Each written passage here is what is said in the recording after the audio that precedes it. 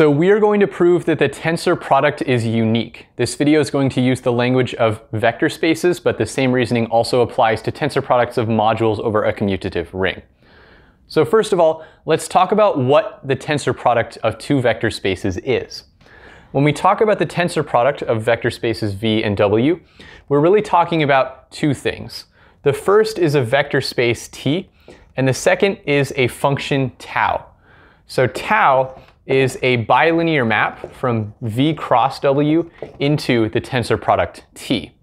If you're thinking about the conventional way we denote the tensor product, so if we're looking at a map from v cross w into the tensor product v tensor w, the map tau is given by tau of v comma w equals v tensor w. So it's the map that sends every ordered pair into the associated pure tensor. But the idea is we can define the tensor products more abstractly. We don't necessarily need to refer to things like pure tensors or the v tensor w idea.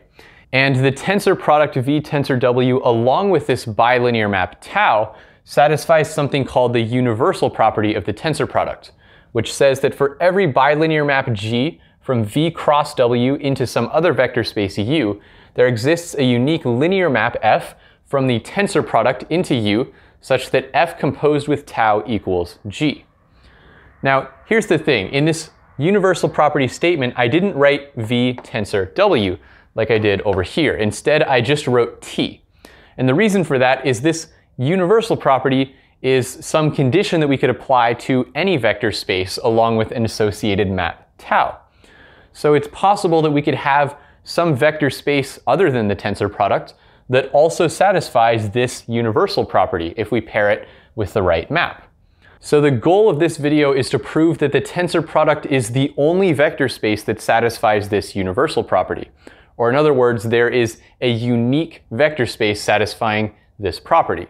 And the way that we'll do that is by supposing that we have two different vector spaces t and t prime that satisfy this universal property, and we will show that these two must be isomorphic, meaning they are essentially the same vector space. Now, in order to talk about the universal property for a vector space t, we need to have an associated map tau. So our first quote-unquote tensor product t here is going to have an associated map tau, and the second one, t prime, is going to have a map tau prime. So we have these two vector spaces with their maps. We're going to suppose that both of these satisfy the universal property with v and w, and our goal is to show that t is isomorphic to t prime using the universal property. Now, to make the universal property a bit easier to visualize, I'm going to write it in a diagram over here. So we have our Cartesian product v cross u, and then we have a bilinear map g that goes from that Cartesian product to some other vector space. And the universal property also talks about the tensor product t over here, and we have a bilinear map tau that goes from the Cartesian product into the tensor product. Now the universal property says that anytime we have a bilinear map g here, there exists a unique linear map from t to u, and it's called f, and the universal property says that f composed with tau equals g. So in other words, either path that we take in this diagram from v cross w to u is going to give us the same function. So our goal is to get some results that relate the tensor product t to the other tensor product t prime. So how can we use this universal property to sort of put t and t prime together? Well, the one place that we are allowed to choose something in this universal property diagram is the map g and the vector space u, because v cross w is fixed. We know we're looking at the tensor product t over here, but we can pick the vector space down here and the map. So what I'm going to put here, instead of some arbitrary vector space u, is the other tensor product t prime. And the bilinear map that goes here is going to be tau prime. So the universal property says that because this is a bilinear map, there exists a unique linear map f right here, such that f composed with tau equals tau prime. So this is our first result. Now, we can do the same thing, but we switch t and t prime. So down here, I've written the same diagram as up here, but I've switched t with t prime everywhere. So if we use the universal property in this case, we're saying, okay, there's a bilinear map tau from v cross w to t. Therefore, by the universal property, there exists a unique linear map from t prime to t such that f prime composed with tau prime equals tau. So notice that these two equations are the same, except we're switching tau prime with tau, and now we have a different function f prime in the second case. So we can put these two equations together. If we have f composed with tau equals tau prime, we have this tau in the equation here, but we have an equation for tau down here as well. So we can take this expression and substitute it in for tau in the equation up here. So f composed with tau equals tau prime, but tau is this thing down here. So f composed with f prime composed with tau prime equals tau prime. So remember that our goal is to prove that the vector spaces t and t prime are isomorphic. And the standard way to prove that two vector spaces are isomorphic is to construct an isomorphism. An isomorphism is a linear map between the vector spaces that has an inverse, which is also a linear map.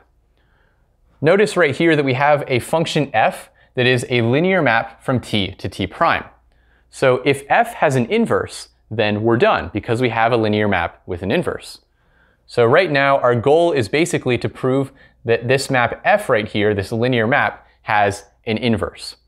What it means to have an inverse, let's say the inverse is g, is that there is this map g from t prime back to t such that f composed with g is the identity on t prime and g composed with f is the identity on t.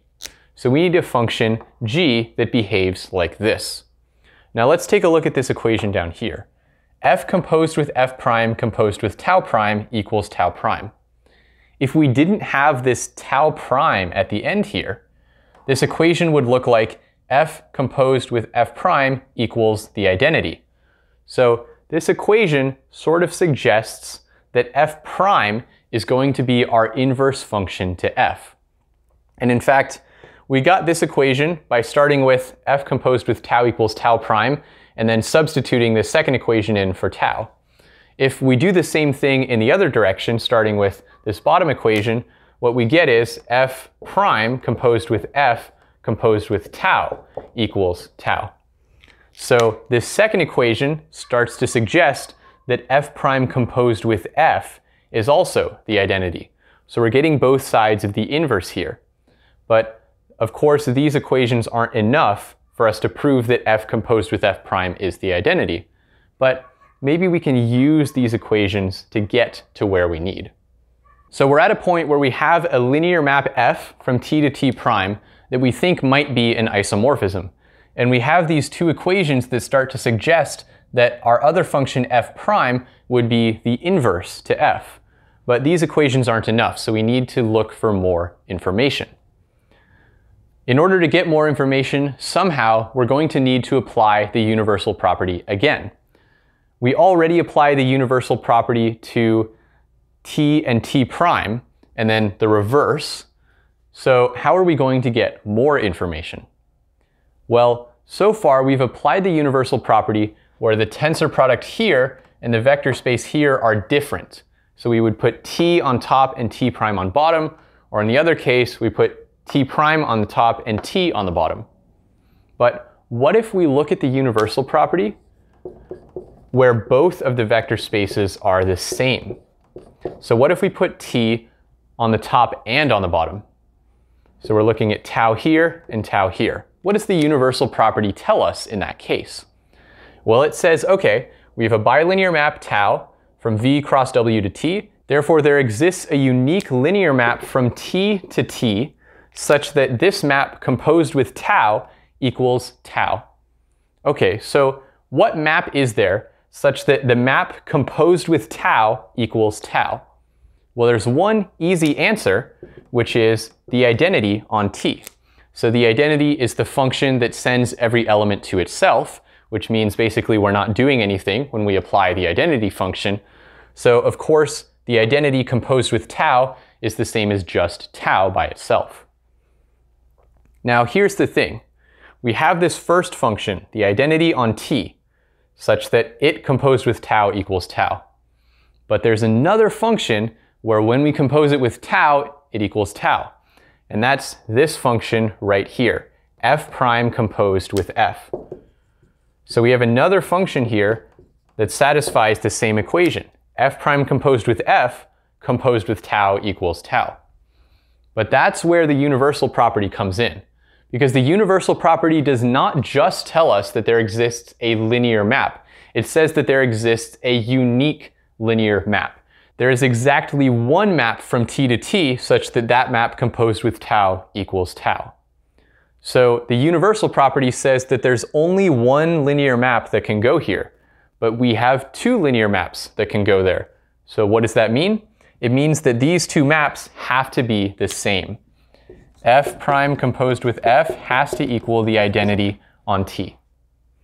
And we can make the exact same argument if we switch t and t prime in this diagram, and that will give us f composed with f prime equals the identity on t prime.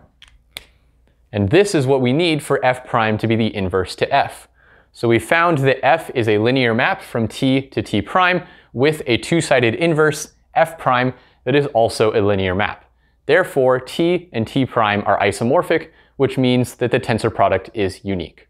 So that's how we prove that there is only one vector space satisfying the universal property of the tensor product.